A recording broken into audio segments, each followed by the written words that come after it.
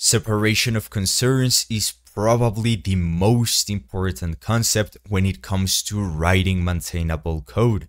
Unfortunately, not everyone applies this concept, and I'm sure some of you are using your ORMs wrong, and that is treating ORMs as the single source of truth for your database. What I mean by this is, let's say you have a user's route.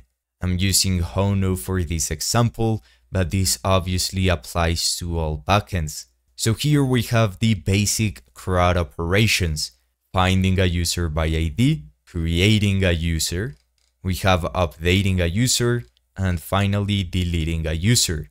We take in input, such as here when creating a user, we get the body, which uses SOT under the hood, which is going to validate the JSON body. We call our database directly within our controllers, and then we return the user. Or, well, in the case of an error, we throw an HTTP exception. Now, this is fine, but the problem is that we're writing database queries within each one. This is problematic because most of the time, you'll be reusing the exact same queries, always returning the same data. For example, you do not want to expose the hashed password in the response. When you update a record, you usually send back the same information as when a client creates a record. So in this case, we're creating a user. So we have a post method here. And as we can see, we get from the new user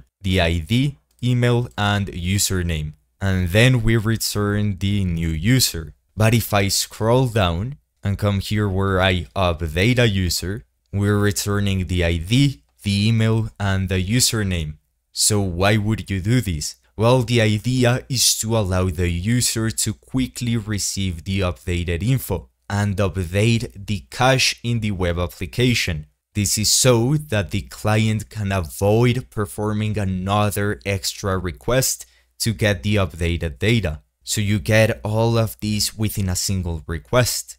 However, sometimes you forget to select all the necessary data, or there are maybe side effects on your database procedures. For instance, when you delete a record, so we delete a user, you might also want to update another table automatically, or to synchronize with your Redis cache, or to add a rate limit, or to connect with another service. Maybe you call a Lambda and it does something in the background. So now you're getting the gist of it. And that is, if you're going to do your database procedures within every single endpoint like this, you're going to have to reuse all of the logic by copying and pasting everywhere. If you change your logic in one place, you need to find every single occurrence and update each piece of code, which is completely unfeasible. So this is exactly what the repository pattern aims to resolve. In the repository pattern, like this one, we have a user's repository. You create separate components, which are these repository entities, and they handle the data access logic. So instead of scattering your database queries throughout the controllers and everywhere else, you encapsulate them within this appropriate repository. So here we have a get user by ID, we have a create user, we have update user, and delete user. And as we can see, it is merely interacting with the database. This allows you to instead say await db.delete from, etc. You simply say const deleted user is equal to await user's repository dot delete user, and you pass in the information. And then if I comment this out, as we can see, the controller is no longer populated by the database interactions. All it does is call one single line of code.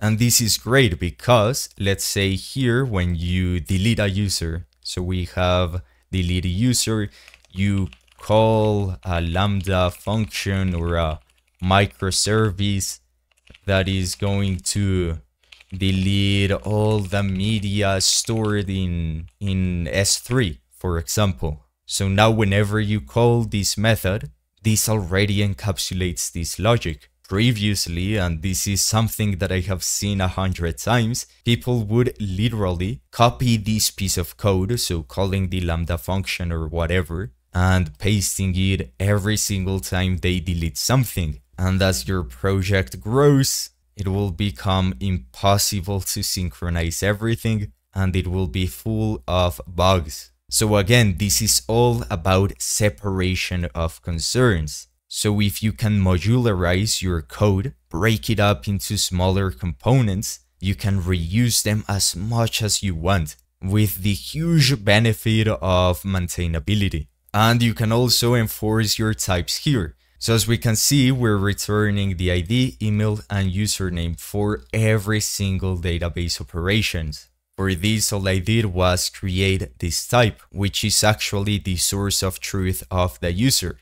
Because if I come here over to the original user type, which is actually here, this is code generated. As we can see, we have the updated ad, created ad, and we could potentially have password and other sensitive information. So by using the repository pattern, I was able to narrow down the user. And so I export the actual source of truth of the user, because this is ultimately what we will be getting.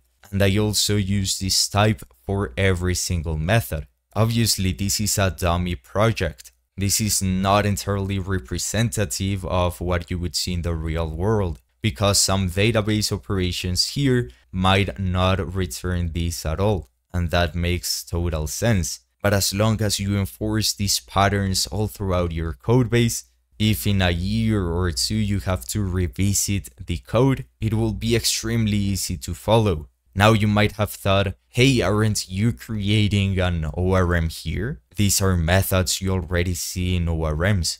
Why are you providing an abstraction layer over what an ORM would do?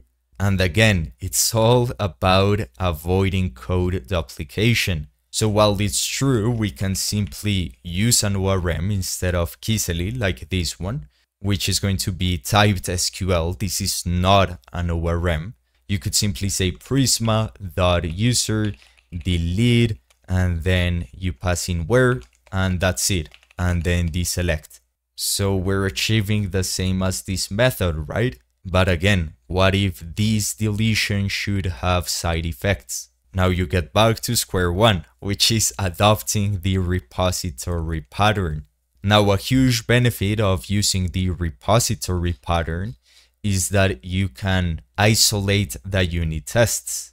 So here I have this users.repository.test file, and here I'm just using vtest, and I'm testing against a mock database that all of these methods work. So we have a new user, satisfies the create user body, and then expect to be defined, and then we simply perform some basic comparisons.